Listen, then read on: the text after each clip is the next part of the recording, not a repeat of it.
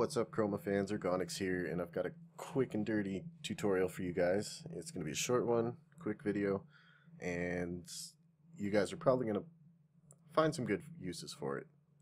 So let's get my Synapse open here.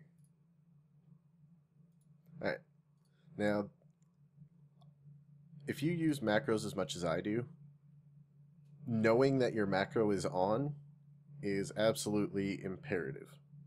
So what I'm going to do is I'm going to show you guys how to toggle or create a toggle so that you do know that your macros are on. So like pretty much every other effect, using wave is more or less the way to go.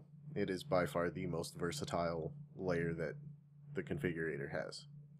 So pick your wave, pick a pattern, whatever kind of pattern you want, doesn't really matter. I prefer fast. As you can see, it blinks pretty quick.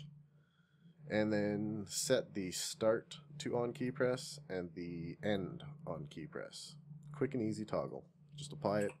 Now when I push a key, bam, you got yourself a nice little toggle. And it definitely saves you some help, especially if you have a macro that you toggle and it's on and you don't know, and you end up dragging some flash file into a video file and Windows yells at you because you can't do that, and then you accidentally click on your browser. Oh, bad times. So yeah, this is pretty much it. Nice quick tutorial.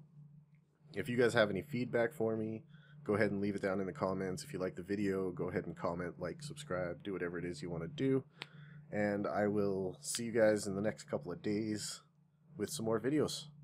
Peace out, make some more profiles.